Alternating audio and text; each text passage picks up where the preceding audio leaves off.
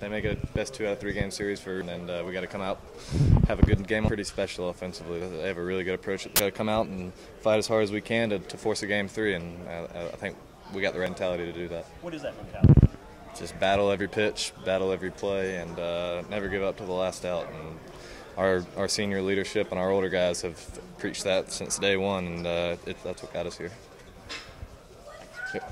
What are you going to be expecting out of Michael tomorrow? Obviously, he's such a reliable pitcher, but just kind of characterize what you can always count on.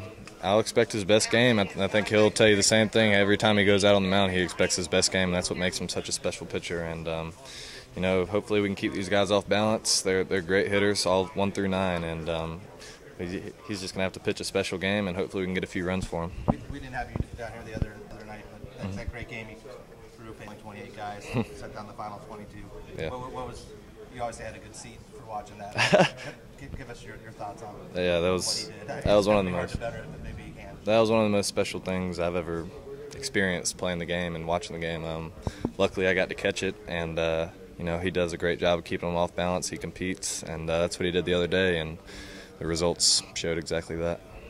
A couple days ago, you were facing elimination. Mm-hmm. Won 3 games in 36 hours. Right. You're facing elimination once again. Talk about the approach. You know, the older guys preach a mentality, and I think we'll do a great job of bringing that mentality tomorrow. We got to win 2 in a row, obviously, and Arizona's a great team. It's going to be a challenge, and you know, I think we have the right mentality to hopefully force a game 3, and that's the approach we have to take.